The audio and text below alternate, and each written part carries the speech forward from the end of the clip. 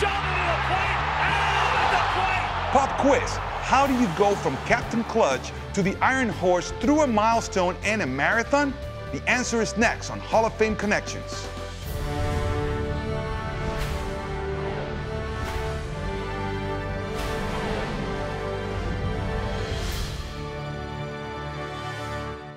On May 2nd, 1939, Lou Gehrig took a day off, ending his remarkable streak of 2,130 consecutive games played that began some 14 years earlier.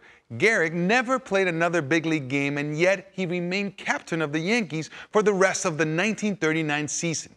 80 years after Gehrig made his debut, another legend was named captain of the Yankees, a man by the name of Derek Jeter. Number 2, Derek Jeter.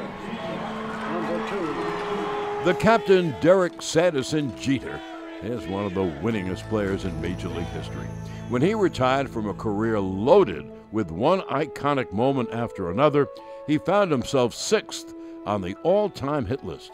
He was wearing these very batting gloves when he notched one of those most memorable hits, the 3,000th of his career, on July 9, 2011. And in true Jeter fashion, he did it in style. See ya! 3,000! History with an exclamation point! Oh, what a way to join the 3,000 hit club! Derek Jeter has done it in grand style! Going 5 for 5 as the first man to reach the 3,000 hit mark as a Yankee. Isn't that amazing? A guy who doesn't hit home runs on his 3,000th hit the tar out of it. We were all hoping that the 3,000th hit would be clean. Baby, that was as clean as any hit you've ever seen in your life.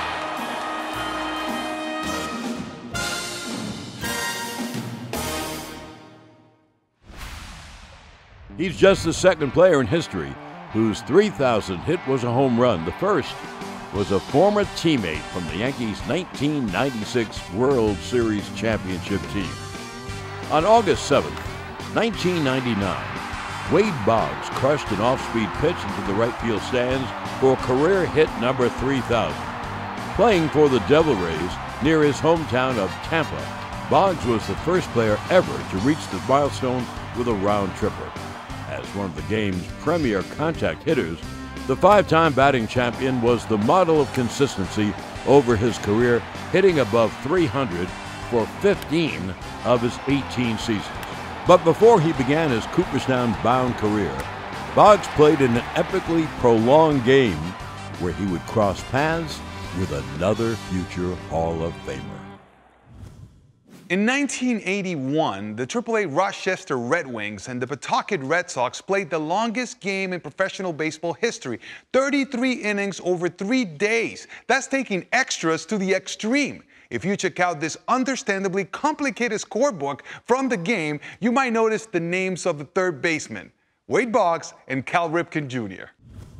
Cal Ripken was named the International League Rookie of the Year in 1981, and he made his Major League debut with the Baltimore Orioles weeks after the conclusion of that record-setting game.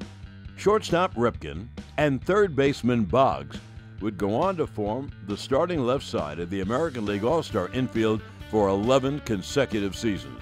Ripken would also join Boggs as a member of the 3,000th hit club.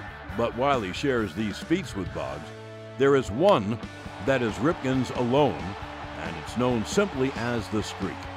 On September 6, 1995, the Iron Man played his 2,131st consecutive game, surpassing the unbreakable record of the Iron Horse.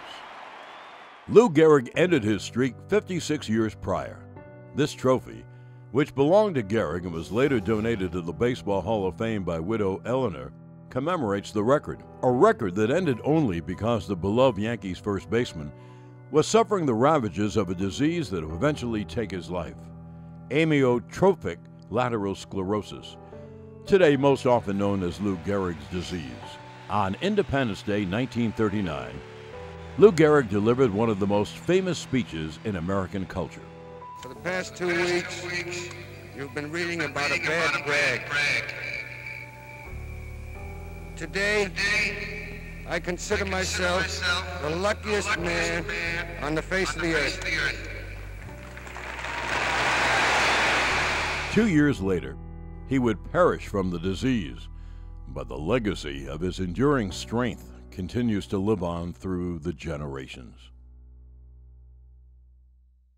Lou Gehrig once held another record, most hits as a member of the New York Yankees. And who was the player that topped that mark?